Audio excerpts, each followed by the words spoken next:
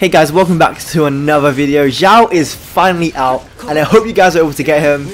He is super fun to play with and it's pretty much everything I have dreamed of. He was very clunky to me at first, but after I started to do different attacks with his burst and experimenting, he started to play a lot more fluidly, which is great. I just wanted to show you guys what I've learned through doing my experiments, so here we go. Okay, so in today's video I'll be going over what attack patterns give Xiao the most damage during his burst. I have counted all the attacks he makes with each combo by looking at it frame by frame.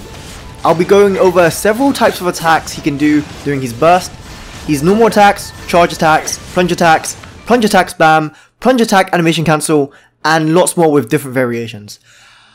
I will be using the values at a level 10 attack for this. I will not take into account the burst damage increase as it is applied to all of the attacks. And it makes the numbers easier for me to say because I really don't want to be pronouncing a long ass number and re-record it just because I can't speak a number right. I will first go over how much damage the attack combo does, and then at the end of the video I'll go through how to do each one. Okay, let's get started. First I'll be doing his normal attacks and his burst without animation cancelling.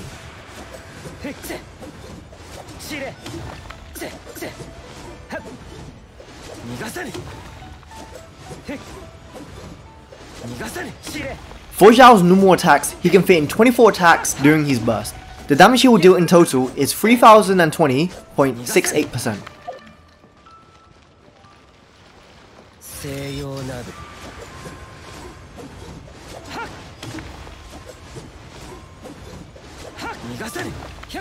Now, if I was to dash to animation cancel his normal attack lag, he will do 27 attacks during his burst. He completes 4 attack strings with 3 into the next combo. This will make Xiao deal 3477.24% damage in total.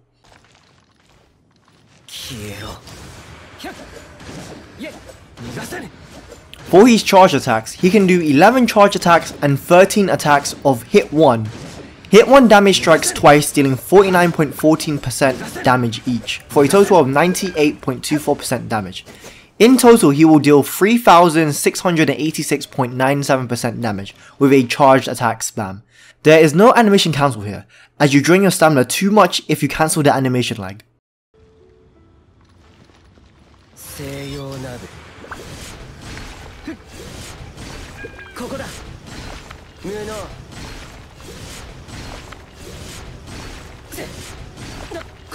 For his plunge, without any animation cancelling, Xiao will do 11 plunge attacks during his burst. This will deal 4446.20% damage. Problem with just plunging attacking like this is that you waste a lot of time just jumping into the air. I will show you how you can minimize this high jump so you can plunge attack more. If you also hit them with your spear before landing, you will deal plunge damage. In this case, the damage you'll deal is 6225.56%. This next one requires concentration when performing this plunge attack cancel. Here's how it looks.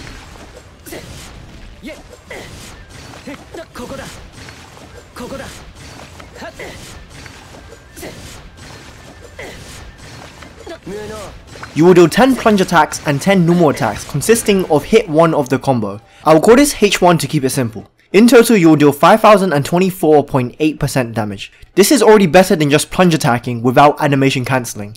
If you do hit the plunge damage, you will deal 6642.4% instead. I know what you might say, but Steven, you aren't reaching the max height.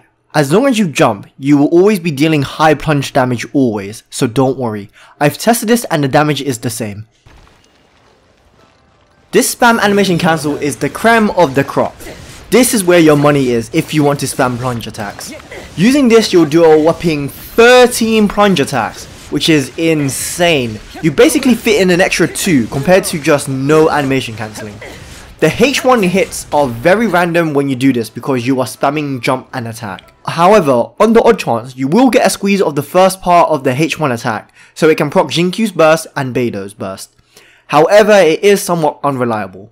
When I was spamming this, I got in 4 halves of H1 attacks, basically equating to an equivalent of 2 H1 attacks.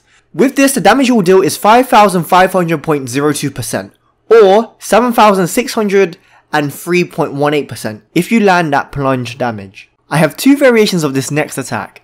One is more reliable than the other for normal attacks. We have the jump jump attack attack, and the attack jump animation cancel. The plunge attack, jump, jump, attack, attack variation is very reliable to get a lot of high plunge attacks in while also normal attacking. With this variation you will get 11 high plunges. During this time, only the first half of H1 was used, then it was animation cancelled by the jump. So the amount of normal attacks we did was actually 10 in total, but the totaling H1 attack damage we did was 7. In total, the damage this deals is 5,134.16% or 6,913.25% if you land the plunge damage. This damage does fall behind the plunge attack spam, however, it is the most reliable to get your plunge attacks in as well as normal attacks.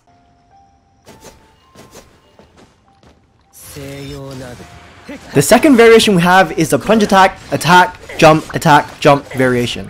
This will give you a lot more plunge attacks, but the amount of normal attacks is very random. For this, you will get 12 high plunge attacks. The amount of normal attacks we did was 9, but the total H1 attacks were 5.5. The damage you will do is 5,390.94% or 7,332.06% if you land the plunge.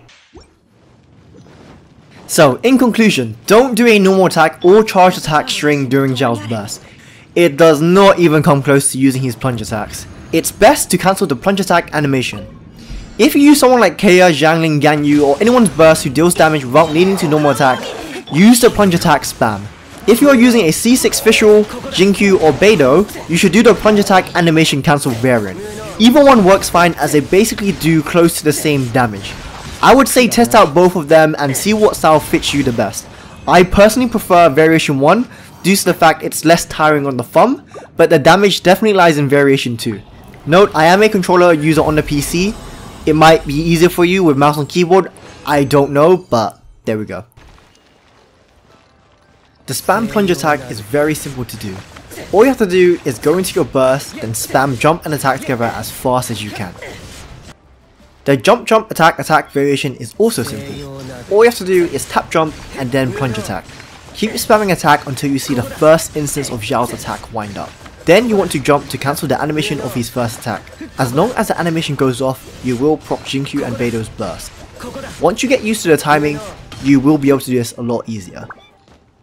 The attack jump variation is monkey brain. All you have to do is start off with an attack and then alternate between pressing jump and attack button as quick as you can. Alright, here's some tips and tricks guys on Xiao's burst. I'm not sure guys if you know this already, but basically when you use his burst, then you jump, see how high he goes before you can do a plunge attack. If you actually attack first then jump, you can control how high he jumps. So you attack first then you go into a jump like that, rather than jumping first then attacking. Just like that, see how more efficient that is?